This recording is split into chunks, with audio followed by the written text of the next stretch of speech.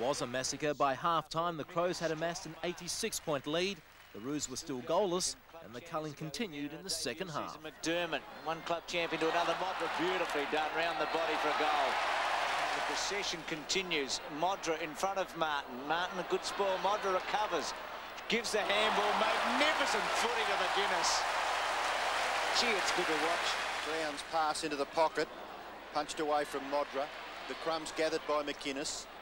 Goes further, back to Brown. Is advantage paid? Yes, it is. And Brown goes for goal and kicks it. A kick towards centre-half forward. No mark taken. Chance there for Liptak. Oh, McGuinness has got it. He'll pop it through. Another one. It was to be the last time Wayne Schimmelbusch coached North Melbourne. He stepped down the day after the 147